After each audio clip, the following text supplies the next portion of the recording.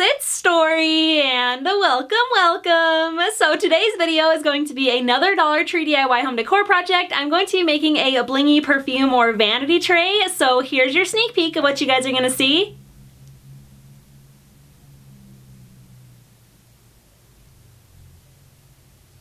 And let's just go ahead and get started. I'm starting out with this floral foam ring that I found in the floral section of my Dollar Tree. Then I'm going to be using this Rust-Oleum Mirror Effect spray paint that I pick up at Home Depot for about $9. I sprayed one coat of paint around the outer edge of the foam ring. Next, I'm going to be using this round mirror that I found in the frame section of my Dollar Tree and this diamond wrap ribbon that I found in the floral section. I removed the mirror from its frame, then I placed it on top of the floral foam and marked around its edges. Next, I applied some hot glue to a piece of diamond wrap and placed it just inside my mirror line. Then with more hot glue, I wrapped the diamond wrap around the foam ring to the underside. I repeated this section by section all the way around the foam ring, and it took 2 rolls of the diamond wrap to cover it completely. Next, I applied some E6000 epoxy to the back of my mirror around the edge. This project was inspired by a cake stand that I saw Your House a Home TV make on her channel. I just want to give credit where credit is due, so I will link her video down below. Finally, I flipped my mirror over and nestled it down into the ring, then I set it aside for the epoxy to dry. And here's one final shot for you guys of how the project turned out.